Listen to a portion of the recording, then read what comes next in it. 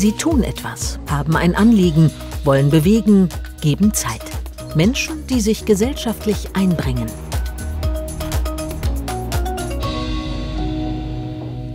Ehrenamtlich unterwegs. Flora Füldner ist auf dem Weg zu Milena für ein paar Stunden Zeit zu zweit. Ich bin die Flora.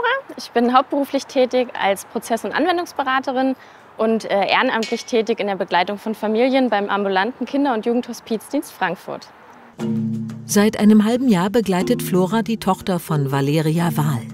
Es war reiner Zufall, dass die alleinerziehende Mutter von dem Angebot des ambulanten Kinder- und Jugendhospizdienstes ganz in der Nähe erfuhr. Da direkt angeklopft und meine Situation geschildert und eben gefragt.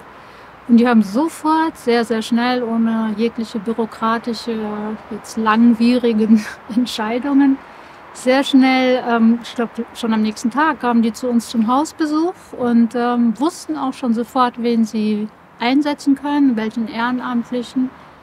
Und dann war es eigentlich geregelt und das war für mich so eine Erleichterung, dass einfach jemand da war, um auf sie auch aufzupassen, mich ein bisschen zu entlasten. Seit ihrer Geburt leidet Milena an einer Cerebralparese, einer Schädigung des Gehirns. Sie kann sich nur mit Lauten mitteilen. Für die Ehrenamtlerin eine Herausforderung. Das ist aber auch das Schöne, wenn ich mit ihr Zeit verbringe. Das führt mich wieder sehr zurück zum Bauchgefühl, mich auf die Intuition zu verlassen. Also ich vertraue dann einfach darauf, dass sie spürt und weiß, dass ich es gut mit ihr meine und versuche, die Sachen zu machen, von denen ich jetzt glaube, dass sie gerade möchte. Und so kommen wir gut miteinander zurecht, glaube ich. Unklar ist auch, wie viel das Kind tatsächlich sieht.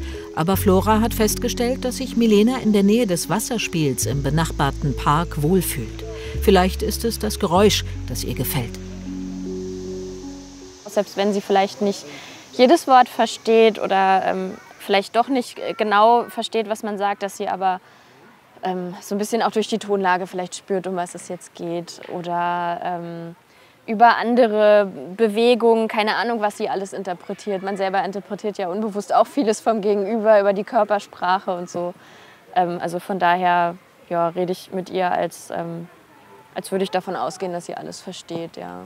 Ich hatte natürlich auch Respekt vor dem Thema, definitiv. Und da gibt es aber einen sehr tollen Vorbereitungskurs, von dem mir dann erzählt wurde, den ich dann auch gemacht habe.